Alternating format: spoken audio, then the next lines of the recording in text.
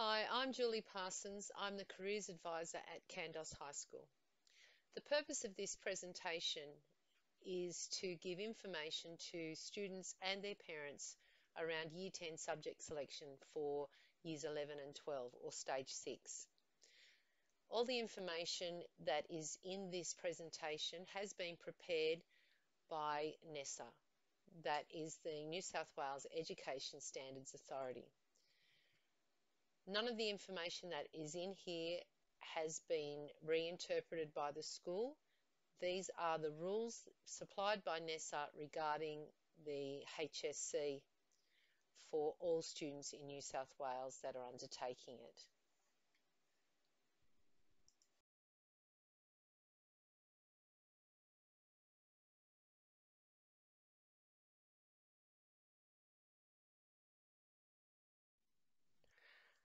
Now, I'd like to point out something that I do with all my students when we're going through this presentation. When you're choosing your subjects, you should really be choosing things that you are capable of doing, also subjects that you're interested in, any career aspirations that you have, and any subjects that may help you with that, perhaps getting into courses at TAFE or university. Also check on the syllabus requirements for various subjects you might choose, such as practical work or any major performances that are involved. Some students choose more than one of these subjects, and it can become quite tricky to manage completing all of that work on top of your classwork. Some subject combinations also preclude you being able to do them together. So again, that is something you need to check on. You also need to look at what other commitments you have outside of school to balance all of that.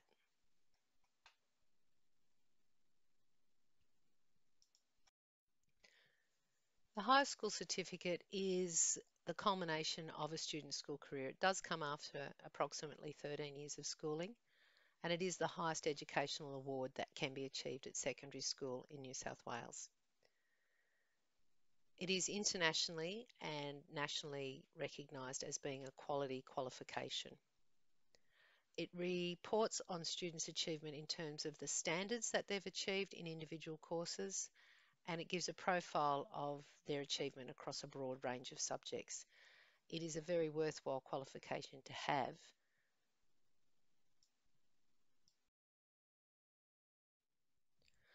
All HSC courses have a unit value. To fulfil the requirements of the HSC, students in Year 11 must study a minimum of 12 units, which in our school is typically 6 two-unit subjects. Students need to satisfactorily complete each of those subjects before they can commence the HSC courses in those subjects in their HSC year. In Year 12, students need to undertake a minimum of 10 units, so there is the ability to drop a subject if they wish, although some students actually pick up additional units if they're doing extension courses. So there are some rules around what subjects you can do and the pattern that you study for your HSC. As you can see from this slide, English is the only compulsory subject.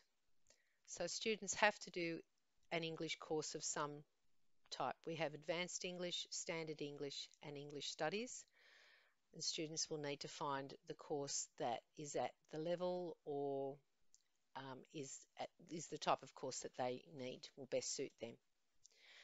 They also need to have at least 6 units of board developed courses, 3 courses of 2-unit value or greater, and 4 different subjects including English. Now that might seem complicated, but it's pretty straightforward, and students will consult with myself as the careers advisor after they've made their initial selections so that we can check their entries.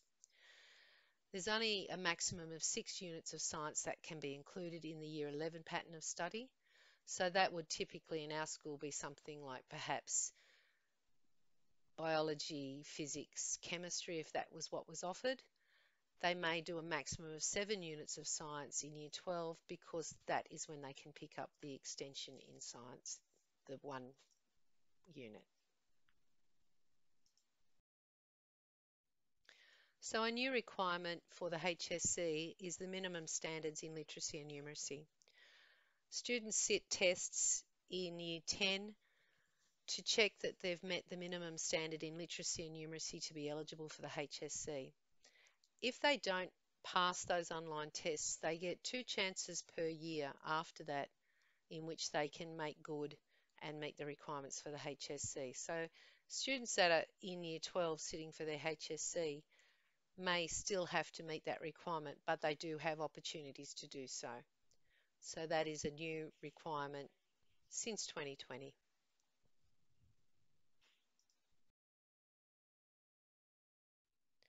So this slide just details a little bit more specifically what's required in those literacy and numeracy tests. You can see there's a reading test, a numeracy test, and a writing test. They're done online, and students have to answer multiple choice questions, and for the writing test they need to answer one question out of choice of 2 prompts. You can go to the NESA website and you can get a bit more information on that if you wish to. So this slide just outlines the differences between the board developed courses and the board endorsed courses. Board developed courses have HSC exams that are compulsory, except for English Studies, Mathematics Standard 1 and the VET Curriculum Framework courses have optional HSC exams. Life skill courses are also board developed and they do not have HSC exams. Board developed courses may be included in the calculation of the ATAR or the Australian Tertiary Admission Rank.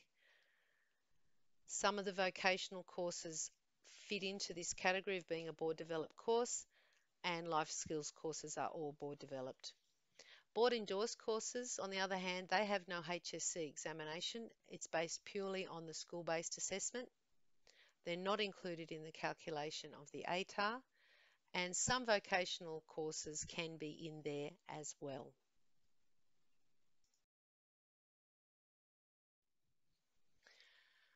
So a little bit more information on board developed courses and the ATAR.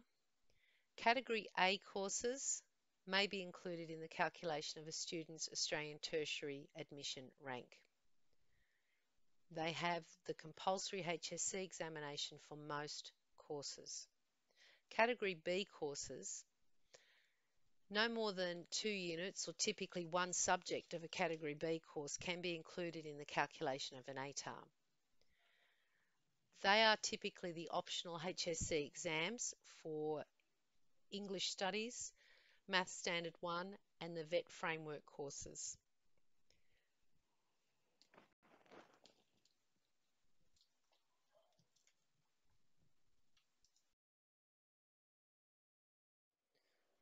Now, in regards to the satisfactory completion of a course, there are 3 elements that students need to make sure that they have done in order to meet those requirements. First of all, they need to follow the course that's developed or endorsed by NESA. Now, the easiest way to do this is simply to turn up to school and attend regularly and make sure they're going to class and following the work that the teacher is providing to them. They need to also apply themselves with diligence and sustained effort to not just the coursework or the assessment tasks, but also to any experiences that are provided in the course by the school. So, for example, field work or excursions, experiments, things like that. They need to make sure that they're working as best as they can all the time and continuing to keep working at things. And they also need to achieve some or all of the course outcomes, which, as you would expect, should follow after they've completed the first 2 points mentioned. Also, in regards to VET courses, they need to make sure that they complete their mandatory workplaces, which equates to 70 hours over the 2 years.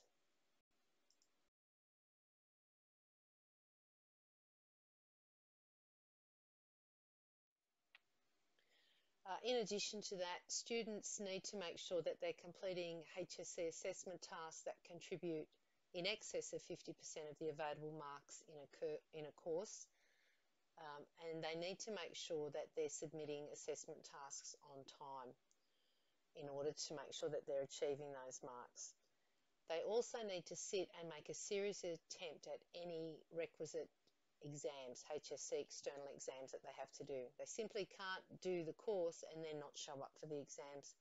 If they fail to sit their exams, they will fail to receive their HSC.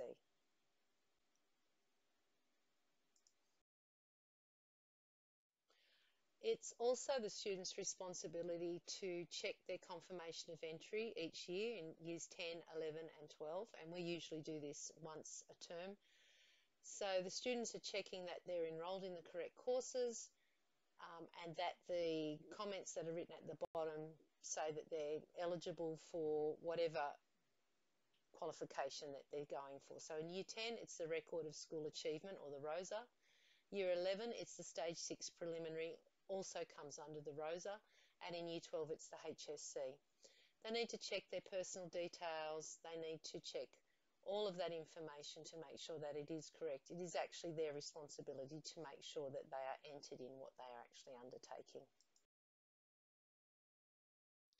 Another program that students are required to satisfactorily complete before they can be entered into NESA for the HSC is HSC or My Own Work. Now, this is a mandatory program that educates students on the principles and practices of good scholarship. There are 5 modules, and students will undertake some teaching on those modules, and then they have to pass a test on each one.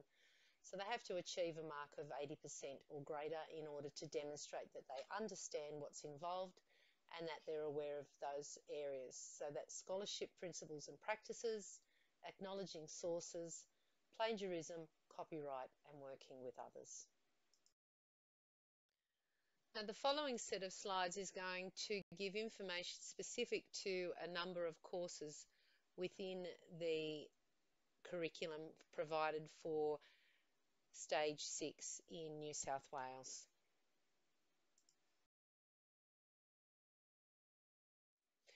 In regards to English in Year 11, there are 3 courses that we offer at our school: English Advanced, English Standard and English Studies.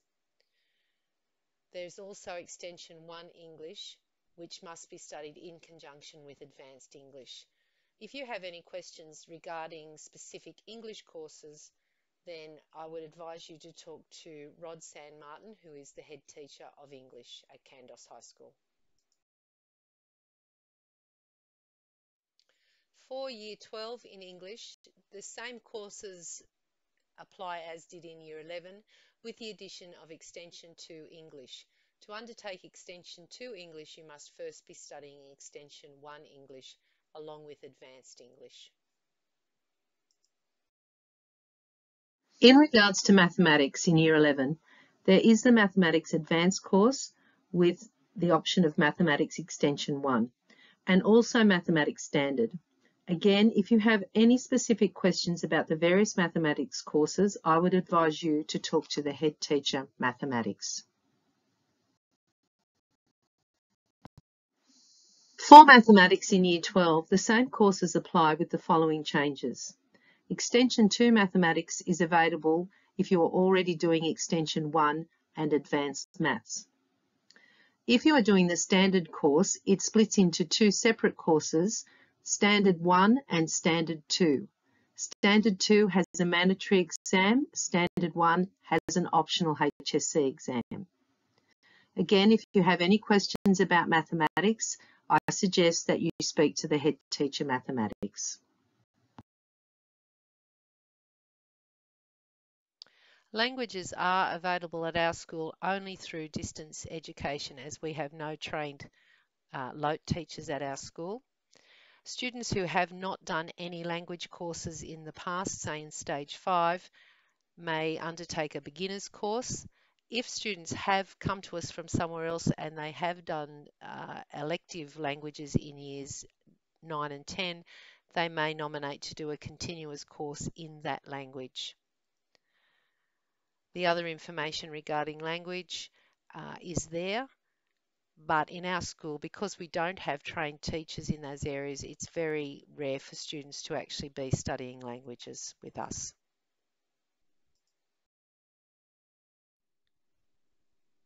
When students get into Year 12, there are other extension courses that they can do. For example, there is a history extension. Students can do ancient history or modern history as their 2-unit subjects. The extension, however, is just a general history extension. There's music extension available also. There is a science extension available, and also for some languages and vet courses. If students wish to do that, then they may. Life skills courses are available for those students who have special education needs. All life skill courses have a board developed course status. They contribute towards the attainment of the HSC, but they do not have HSC examinations and they don't contribute to the calculation of an ATAR. Some students may do a combination of some life skill courses and some what we would term mainstream courses as part of the pattern of study for the HSC.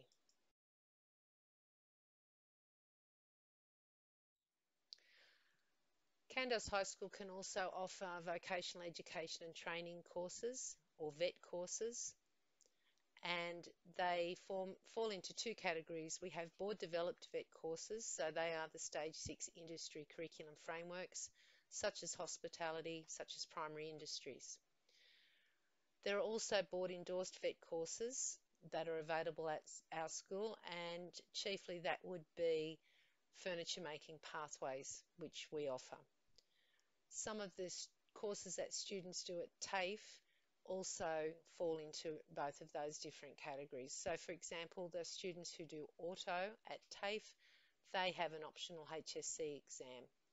Students that are doing animal attending don't have an optional HSC exam, so they fall into the board endorsed VET courses. So the courses may be available to all students, or there may be students that are school-based trainees or school-based apprentices, who have to do those as well. So just in regards to industry curriculum frameworks, they are board developed HSC courses and they have a syllabus that's been developed. They are based on nationally endorsed training packages, which lists which qualifications and units of competency have been included in the HSC syllabus, and they describe how the units of competencies are arranged in the HSC VET courses. They include HSC outcomes and content. They do have an optional HSC exam, which then provides access to an ATAR if students wish that. And they also include a mandatory work placement of approximately 35 hours over the 2 years.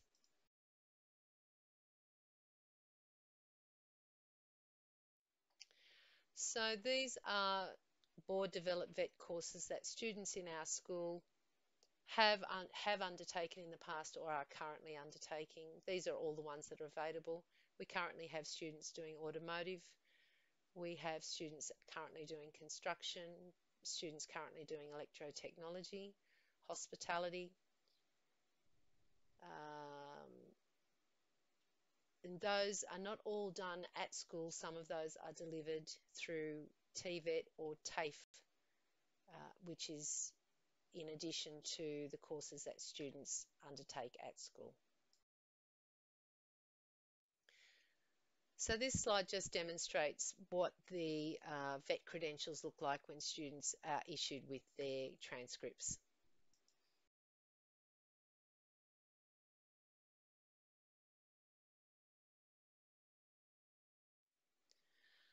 So in regards to their HSC credentials or their credentials that students receive from NESA, there are various ways that these are sent.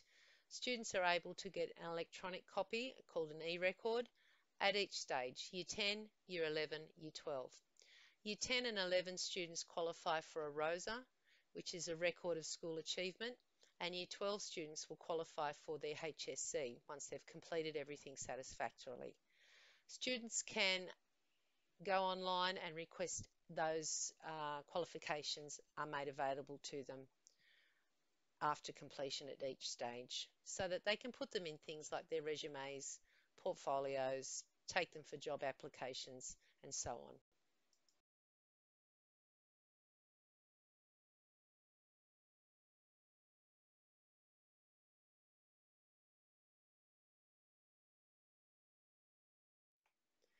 The following slides just show what the HSC testimonial and the results packages look like that students are issued with once they complete their HSC.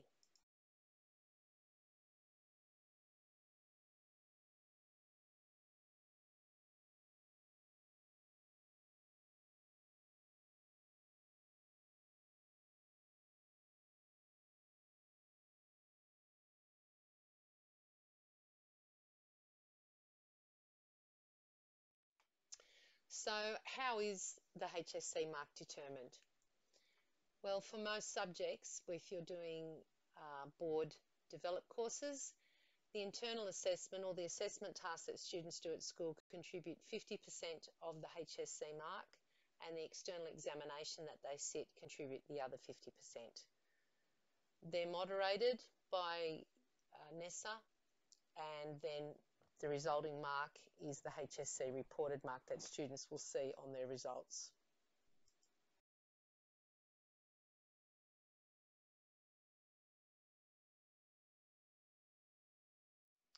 Now, in regards of the Australian Tertiary Admission Rank, the first thing to point out about this is that it is not a mark. It is actually a rank.